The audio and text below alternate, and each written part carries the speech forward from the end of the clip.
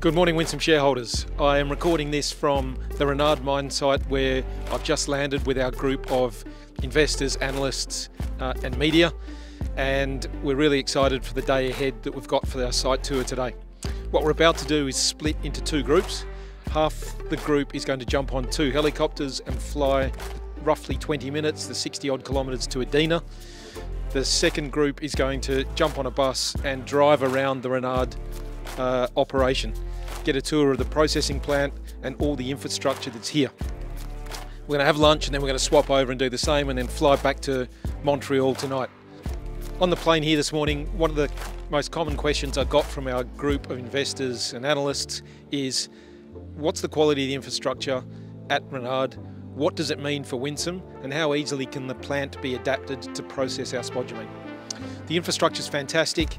We've got an airfield that I'm standing at now. There is the processing plant. There's a 330 person camp. There is a processed pegmatite facility. All of that is in place. The processing plant itself is relatively easily converted to process our spodumene from the current kimberlite. We need to change out a couple of bits of equipment, but largely the process is in place.